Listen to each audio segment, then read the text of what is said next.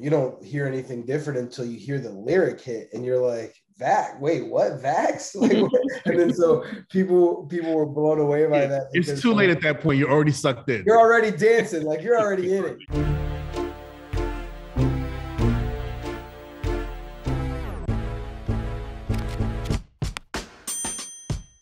I'm Asnir Davis. I am founding partner and chief strategy officer at Majority. I'm Omid Farhang, founder and CEO at Majority. My name's Sebastian Uria. I am a director, producer, and I own a company called Motion Family and Samakan. My name is Ibrahim Hamyilla. I'm a first AD/director, and I work with Motion Family. I'm Jonathan Kirkland, head of marketing and brand for BLK dating app. Government name, Byron Thomas, but most of y'all know me by Mannie Fresh, Elvis Freshly, Mannie Glover, Mannie Save Us Jr., and Nary. You heard? Can you first tell me about the aha moment that led to Vax That Thang Up?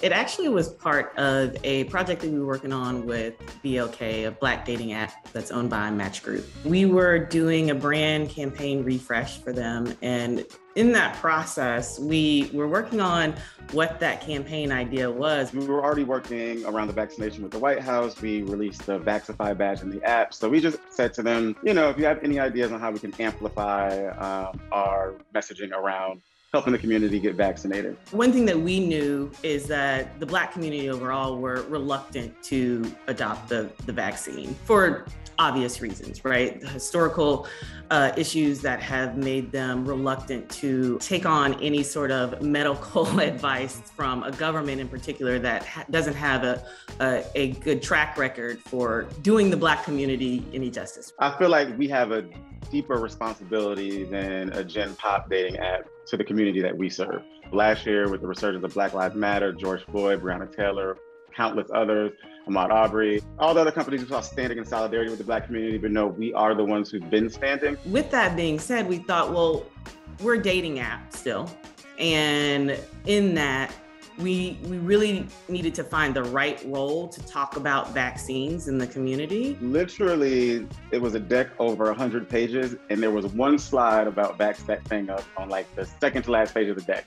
And we thought this idea of like, what if we remade this cult classic, an important song in the Black community that everyone knows within the first few beats of the song, and we made it into Vax That Thang Up. And we were like, that could be interesting. So we sat on it, let the executive team see it, and like literally 3 days later, we were like, let's pull the trigger on this. Before I license any of my music out, I'm kind of cautious about, is this something that I believe in? And I kind of felt like with the Black community, like we not getting the message. So why not music? Why not something like that? I knew first thought offhand it was going to be some backlash for it as well. It was going to be good and bad. Especially with a topic like this, there's, who do we offend? Who do we not offend? So there were a couple of like elements that we had to really think about in even pursuing the final creative. For us, the original vision probably was a little bit more in the vein of a Saturday Night Live sketch. I think as we went down the path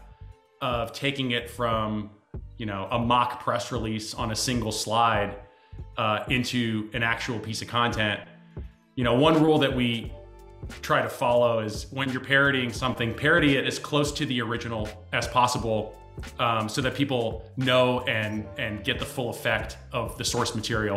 What was the pre-production process like? It was this kind of several week Rubik's Cube of figuring out multiple contracts and figuring out, rights to the song, recreating the lyrics and all of the legal implications of that. First thing they wanted to do, we went through a whole bunch of artists and I was just like, nah, it's got to be something iconic to our city. What we learned from Juvenile and from Mannie Fresh, which we didn't know going in, New Orleans was hit particularly hard by COVID. And so this was an issue that was very close to both artists' heart. As we started to approach the actual record date in New Orleans at Trombone Shorty Studios, the third artist was still missing. We know we wanted a female artist. I started throwing out a few names, and I threw out Mia X, and Mannie kind of just almost across the room was like, oh, Mia?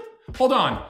He gets on the phone, calls Mia. Without second guessing, Mia was like, I'm in. And within 5 minutes, Mia was at the studio. If you wanna get sticky and hot, go get the shot. If you wanna smash some dude named Scott, go get the shot. The way the lyrics came together, the first verse, it kind of flowed naturally. And then Juvenile essentially kind of came in and took it from an 8.5 to a 10. The second verse was incredibly collaborative with Mannie Fresh, and there were several versions of it. Now the third verse, for us, this became a perfect kind of opportunity to create the rallying cry to go and get the shot and be incredibly overt with that message. Okay, what rhymes with shot? Eventually kind of threw out like, man, what if it was just about hooking up with some dude named Scott? I'm like, I think that's actually it. When we saw it start to come together with the lyrics, I was like, this, you know, let's see what we can do here.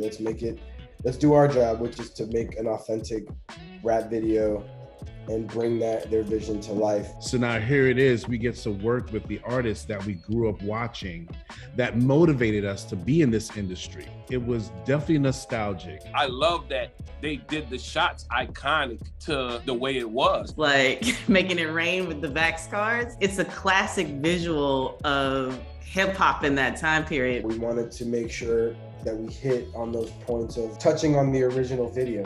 So just scouting parks, we were like, oh, West End Park, this is perfect. It has that overhang over the basketball courts, which is what they had in the original video. Even on set, you know, Juvenile was like, this is gonna be funny, man. People are gonna love this. Juvie turned to me and said, you think we should just like maybe shoot the old one again? Just really feel like the video, like the first way we did it. We definitely made sure that, you know, whatever we did, we had the elements in it, you know, so far as like the girls on the cage, the twerking, the fog, even the angles, the way we introduced them, the way we framed them up, was making sure that they were larger than life, because that's how we saw them anyway. These are legends and icons. Looking at the whole thing, like BLK being an app of connection, this is the first time in history, music history, that No Limit record artists have officially collaborated with Cash Money record artists ever. Them all together in that one master shot where we're circling them, and that was like what we ended on, and it ended on such a high note. In that moment, I realized, I was like, Mia represents No Limit. Like, wow, like, so yeah, this is iconic. By the time we finished, it looked like the original video. Like, it was just people who found out we was out there, and it was a whole park full of people. It ended up almost being a block party. That was definitely a party. And then, you know, from the post-production and then the release of it, it just like blew up. Overall, between social media, broadcast, we saw over 6.8 billion media impressions. It was on TV, the Today shows, CNN. It was everywhere. I think we knew that industry-wide, this was going to be something that was going to be of conversation and also in culture, because that was the intention. So we hoped for that.